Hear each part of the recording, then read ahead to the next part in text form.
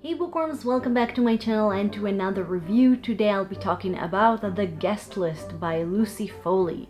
Now before I get into reviewing the thriller, I do want to let you know that I have some big plans for the month of October. Every week in October I'll be reviewing a horror novel that has a special significance to me.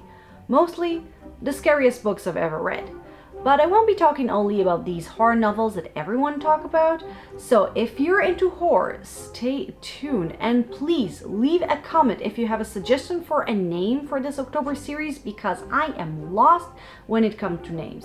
Now, The Guest List. This thriller is about this fancy schmancy wedding at a remote island in Ireland.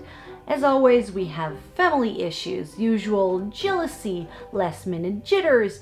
But this wedding has more than simply that. You see, we follow a few characters like the bride, the best man, the party planner, etc. throughout this mostly normal event. But all along we get some flash forward to right after the ceremony, and we know that something horrific has happened. Or will happen. So, as always, let's start with my general opinion about the book and then we'll get into a bit more details. This book was a fun way to pass the time, but nothing more. Actually, I'm not even sure I'll categorize it as a thriller. It's more of a mystery, if anything. The book's structure really reminds me of another thriller I reviewed, In a Dark, Dark Wood. In both books, mostly we focus on a regular event with only hints that something bad will happen in the future. Then we get to this horrific event, and at least in A Dark, Dark Wood, we have a character who tries to solve this mystery. But in The Guest List, this event happens at the very end, and as it happens, we know who does it, to whom, and why.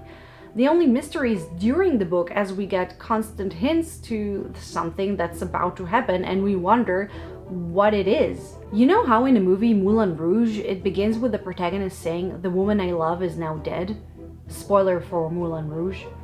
And then you know the tragic ending, but you just wonder how she dies? It's kind of like this. It's hardly a mystery. Now, not actually focusing on solving the mystery isn't necessarily a bad thing, but I feel like most people who would gravitate toward a book marketed as a thriller would like a mystery to solve, and this includes me. I was honestly disappointed when I realized that there isn't a murder or a disappearance and no detective character I can follow while they try to attempt to solve it. It is a matter of taste, but I personally really don't see the point in structuring a book like that. If you're going to have a crime in your book, at least have it as a focus and not as a hint. What's the point of a mystery where such a small part of the book is actually dedicated to solving it? Other than that, the novel is okay. As I mentioned, it was a fun way to pass the time. It was a fast read and does try to have some depth into it.